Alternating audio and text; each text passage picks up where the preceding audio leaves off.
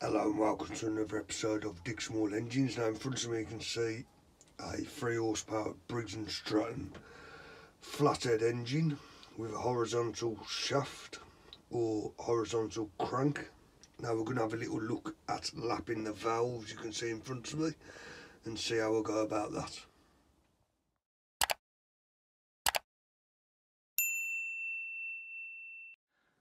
So in order to access the valves, we have to remove, which I've already took the liberty of doing, this cover here, which acts as a breather, sort of a crankcase breather. You can see the hole there, which acts as your breather for the combustion chamber. You've got your two valve stems there, your exhaust and your intake valves,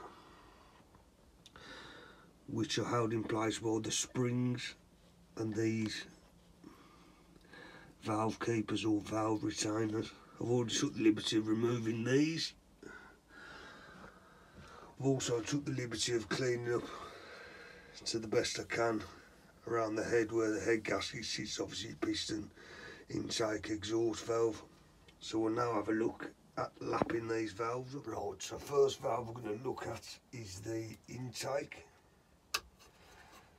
I've already took the liberty of cleaning the deposits up off of the stem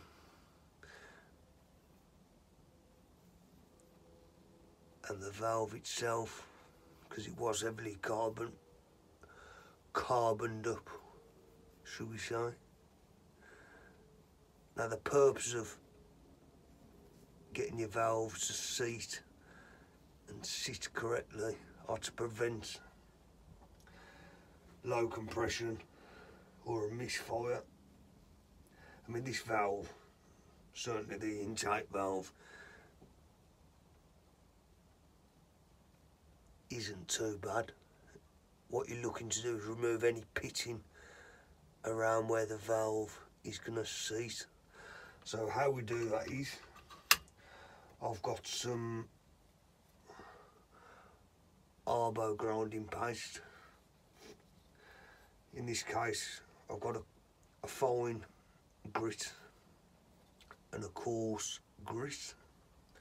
I'm going to use the fine grit to start with. So all you want to do is get a bit of the paste on your pinky, and I'm using my pinky anyway. You don't want to be liberal with this at all. Work it round the valve, the head of the valve where it's going to seat.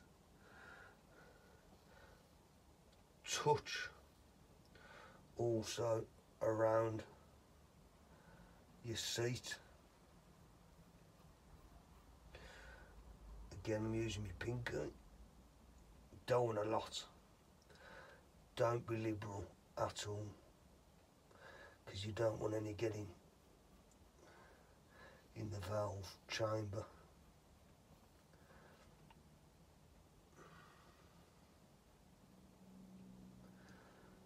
I'm probably putting a bit too much in there. So I've got some around the underside of the valve, intake valve head, a bit round the seat, on the top of the head itself. Get your little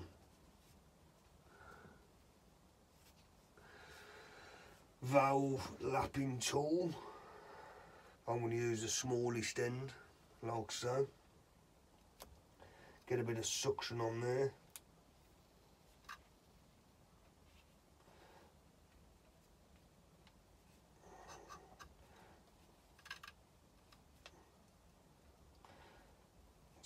Slide in a bit on that. Let's wipe a bit of the paste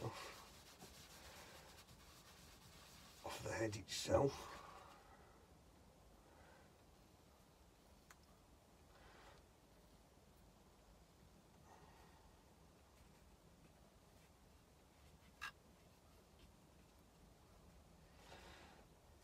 Make sure the bigger end.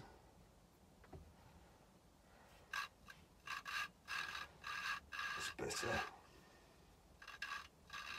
So you can hear that now.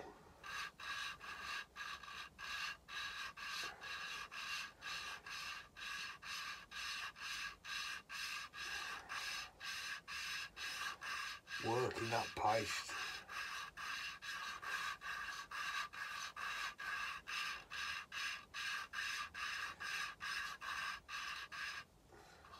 Then we'll remove it. Get rid of the suction. Work the paste round. Not applying any more paste because there's an adequate amount of paste that was already applied. Work it around again with your finger.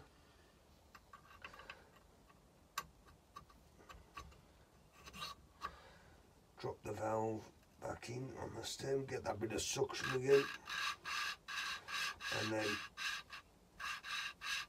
keep working the valve all around like so. Try and lift you up a bit so you can see what I'm doing. Working it round, you can hear that paste working its way around the seat. Just trying to iron out any potential pitting so that valve seats as it should.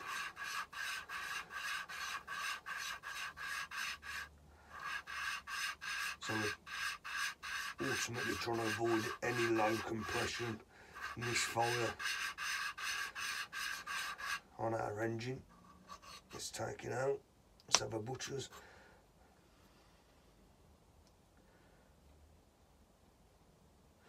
And I'll just remove that, wipe that paste away for now, so we can see sort of exactly what we're looking at.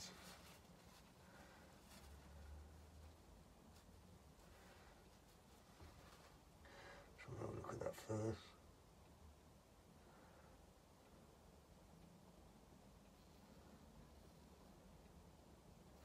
Looks good to me. I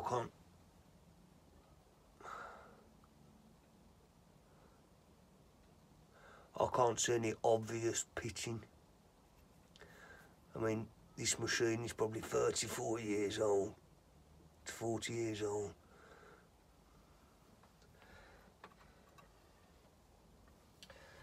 It's just having, like I said before, you don't want to get any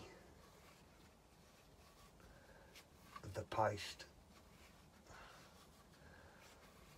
inside the housing.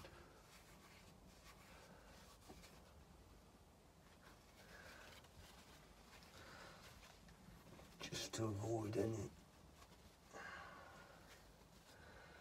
We'll get the blue roll in there. No, none's gone in.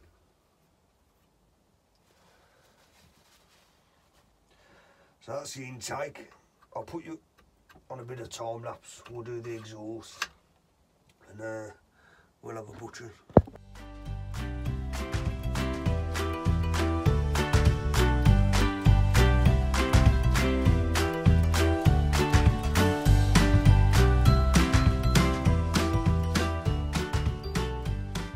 Right, so the exhaust valve here, I'm not so fussed about the carbon. I can give that a good clean up after, but what I'm looking for is no obvious pissing, which there doesn't appear to be there. The seat itself on the exhaust valve,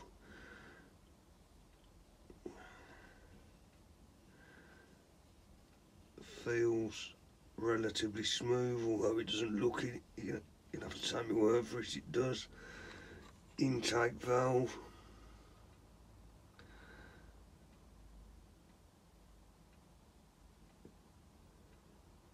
again no obvious pissing or abnormalities.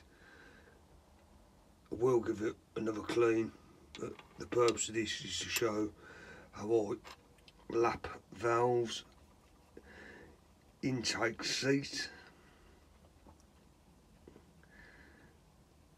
is about as good as it can be. So there you go, Briggs Flathead in this case, horizontal shaft or horizontal crank. Same could be applied for any horizontal or vertical crank flathead engine when lapping your intake and exhaust valve. So there you have it.